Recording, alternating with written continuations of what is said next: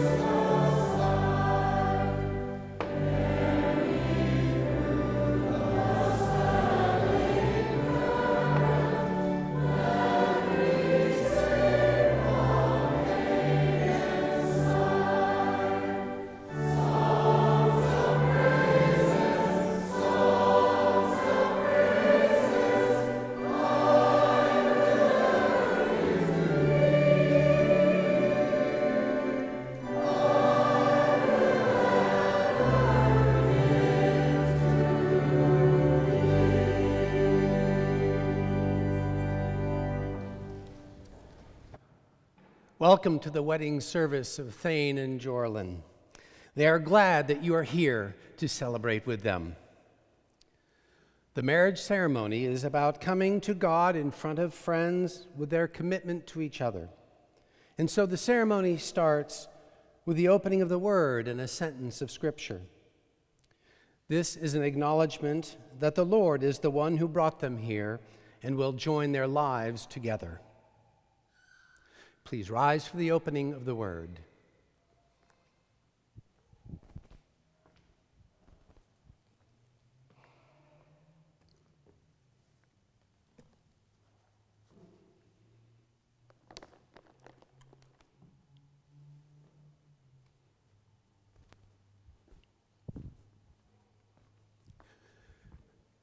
This is the day the Lord has made.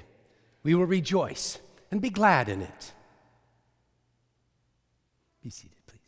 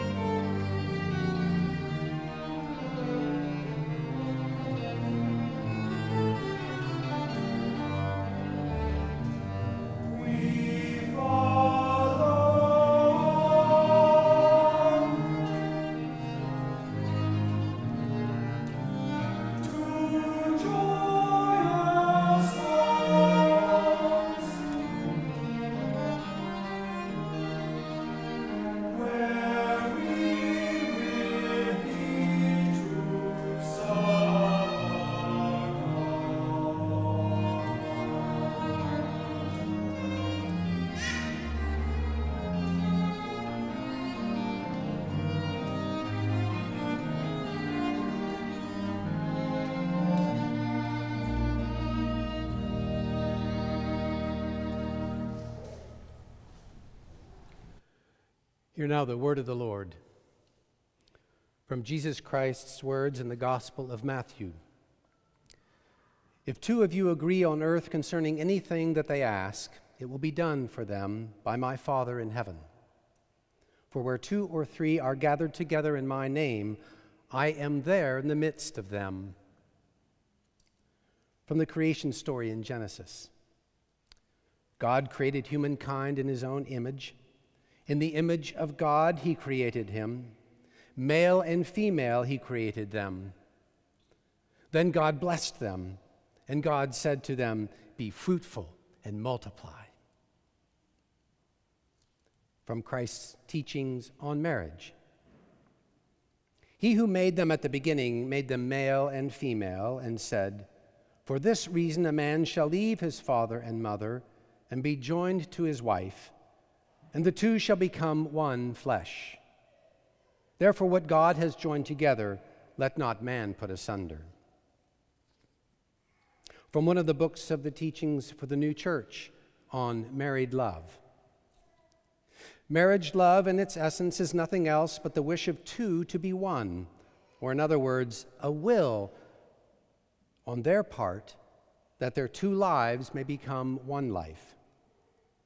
To carry out that will is the constant endeavor of this love, and all that it does flows from it. From God's promise in Ezekiel.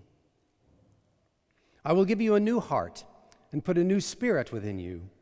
I will take the heart of stone out of your flesh and give you a heart of flesh. I will put my spirit within you and cause you to walk in my statutes, and you will keep my judgments and do them. From John's vision at the end of Revelation. Now I saw a new heaven and a new earth, for the first heaven and the first earth had passed away. Also there was no more sea. Then I, John, saw the holy city, New Jerusalem, coming down out of heaven from God, prepared as a bride adorned for her husband. And I heard a loud voice from heaven saying, "Behold, the tabernacle of God is with men, and he will dwell with them, and they shall be his people, and God himself will be with them and be their God." From the prophecies of Isaiah. Seek the Lord while he may be found. Call upon him while he is near. Let the wicked forsake his way, and the unrighteous man his thoughts. Let him return to the Lord, and he will have mercy on him, and to our God, for he will abundantly pardon. For my thoughts are not your thoughts, nor are your ways my ways, says the Lord. For as the heavens are higher than the earth, so are my ways higher than your ways, and my thoughts than your thoughts. For as the rain comes down and the snow from heaven, and do not return there, but water the earth, and make it bring forth and bud, that it may give seed to the sower and bread for the eater, so shall my word be that goes forth from my mouth. It shall not return to me void, but it shall accomplish what I please, and it shall prosper in the thing for which I sent it. For you shall go out with joy, and be led out with peace. The mountains and the hills shall break forth into singing before you, and all the trees of the field shall clap their hands. Instead of the thorn shall come up the cypress tree, and instead of the briar shall come up the myrtle tree. And it shall be to the Lord for a name, for an everlasting sign that shall not be cut off. Amen. Joralyn, Thane, by the rite of betrothal, you have declared your love for each other.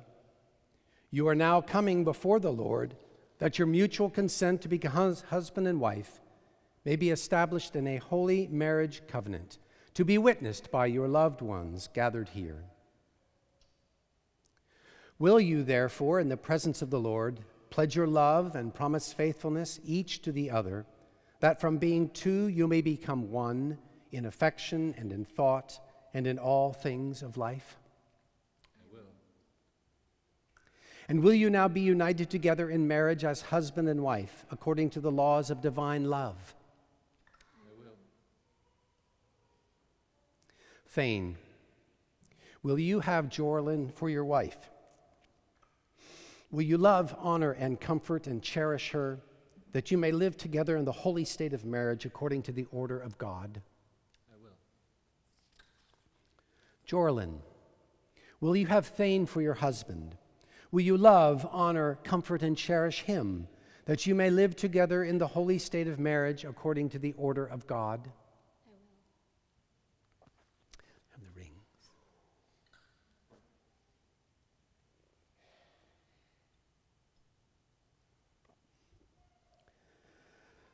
May these rings be a sign and token of true marriage love.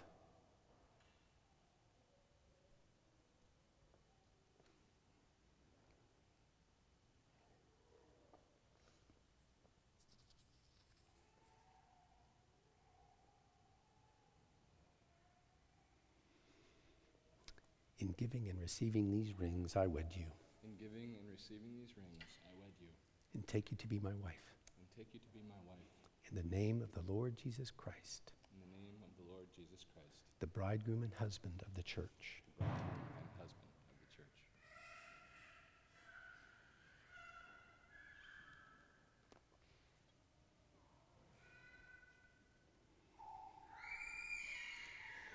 In giving and receiving these rings, I wed you.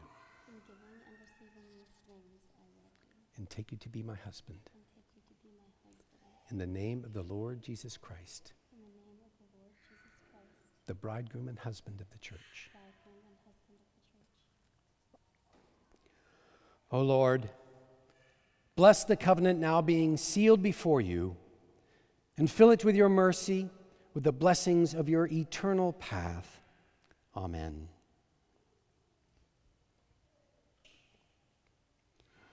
In the name of the Lord Jesus Christ, I pronounce you husband and wife.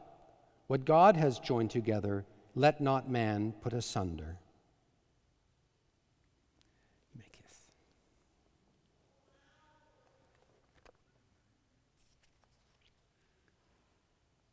I invite you all to kneel and pray together.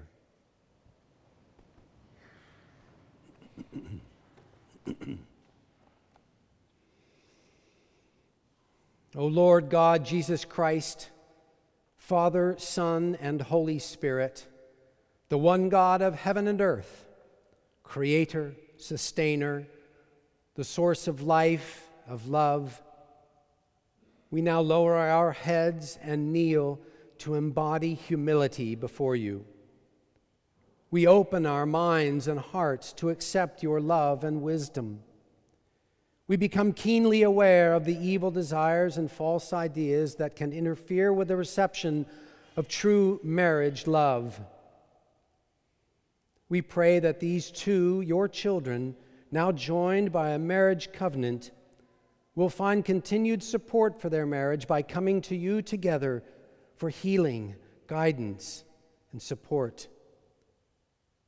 And so we pause and listen, and we hear the music, the heavenly choirs of their song of true marriage love. Look down, O Lord, upon us, and see and hear this prayer of our hearts and minds as we say together the prayer you taught us. Our Father, who art in the heavens, hallowed be thy name. Thy kingdom come, thy will be done, as in heaven, so upon the earth. Give us this day our daily bread, and forgive us our debts, as we also forgive our debtors. And lead us not into temptation, but deliver us from evil. For thine is the kingdom, and the power, and the glory forever. Amen. Please rise.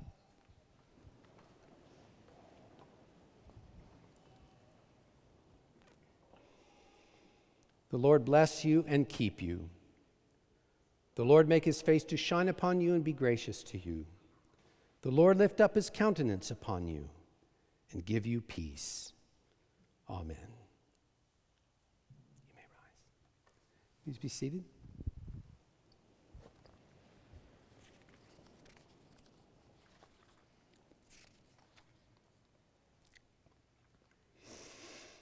I'm hearing a new song. It is music that carries a message from heaven. I grasp only a few words at first, but I have an awareness that I will hear the words more clearly as the song goes on. And there's harmony. It begins very clear and simple. It will become more complex because it is growing and developing and perfecting. The music will strengthen. The melody will develop wonderful variations of an initial theme. Such will be your experience of married life. For the angels are singing the song of marriage provided by the Lord from the creation of the human soul. And while it is indeed an ancient song, it is also yours in particular. For your marriage is unique, even as it follows the pattern of marriage love the Lord has ordained. You will write your own version, even as the Lord writes the song of true marriage love in your hearts together. Now, you both know the work involved in making music. You know how your unique spirit enters into the process, responding to love and wisdom flowing in from the Lord through heaven, finding expression in sounds. It is an awesome, amazing, organic, complex process. The song is both yours and the Lord's. It is of earth and heaven. And then, as your individual songs of love welcome and entwine each other, you will together experience its source.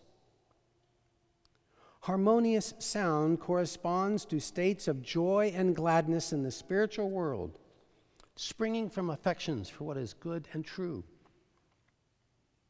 You will feel the blessing that created the music. As marriage love flows in and through you, combining your souls into a new creation, the song that is written will be both new and ancient. The language of love, like the language of music, reveals and creates a new being, an embodiment of the deepest, purest love available to the human soul.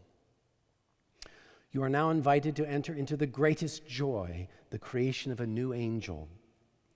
You are to bring to the work all your love, wisdom, creativity, gifts, skills, energy, thought, and will. Every moment will be another measure of the song, adding variety, enhancing the theme, beautifying your life together and the world around you. So now go in peace, together making your own new song of true marriage love. Amen.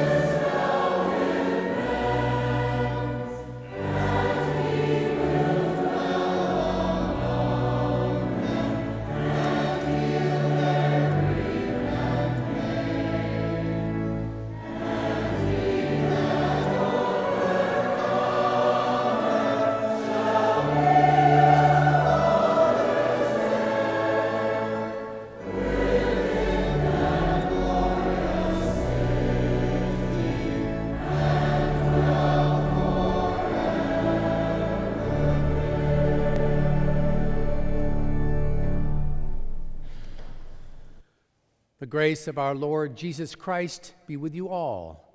Amen.